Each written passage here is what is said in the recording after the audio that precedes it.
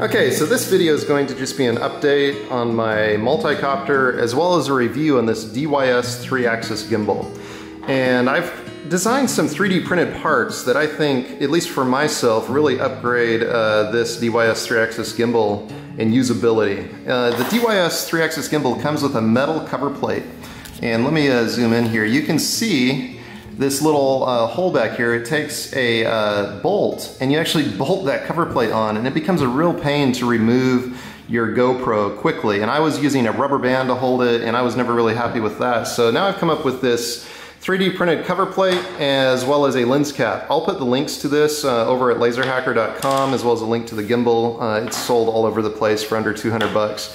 Rock solid gimbal. So I'll go over a few of the features of the gimbal, as well as upload a video that I shot using this gimbal, and the video is unstabilized. It's raw footage directly off the GoPro. Okay, so let's take the pieces here and see how this goes. You've got the cover plate that actually holds it to the DYS 3-axis gimbal, and it goes on there like that. The lens cap cover just press fits on over that, and it holds very securely, and you can remove it for flight. So I looked at the other lens cap covers. I printed a few of them off Thingiverse. I was not really happy with them, so I designed this one. You'll find links to both these parts over in Thingiverse, but once you get this assembled like that, all you need to put it on the 3-axis gimbal is to line it up over here like this, stretch the top and bottom portions out like that, and then just press it into place. These clip over, front and back, and that locks on the GoPro. Okay, so it snaps on like that, provides a good secure fit, holds the GoPro on quite securely. It's much better than the rubber band I had been using, and it's much faster than the little bolts and that permanent mount setup that they did. To remove it, you just lightly lift the clips on both sides and remove your GoPro. So this is a major upgrade, I feel, to this system, and just wanted to share it with everybody. And now let's go ahead and I'll power it up and show you the stability of the gimbal. Okay, so I just want to show the range of angle here. So you can fly with this angled. This is kind of my default angle here. And on the back of my radio, I have a switch that I can grab with my thumb that I can move up or down. You can hear it centered right now.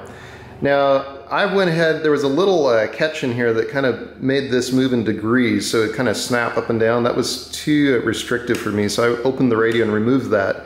Now I can move this up and down very smooth, very free. And you can see as I moved it quickly, the camera just held stable, and that's because it's really smoothed out. So if I move it down, you'll see the camera smoothly rotates down. Okay, so we'll go ahead and test out the gimbal here. Now looking down at the camera, you can see that it's a 3-axis gimbal. My previous gimbals only stabilized on 2-axis, but this is a full 3-axis gimbal, so it does stabilize the camera against this sort of motion. Now, in addition to that, because it is a 3-axis gimbal, it stabilizes on every other axis. So you can see here that that camera is just super stable. And you can do super quick movements, and your camera will just stay locked in. So I really love that about it. Let me come in here and I'll show you some of the design on the gimbal itself. The wiring is run inside these metal arms. So it presents a very clean setup. There's not a lot of loose wiring running around. Everything is quite clean, very solid. And just really am in love with this gimbal. So right now it's kind of hard to see, but I'm rotating the whole multi-copter almost over completely. Very stable.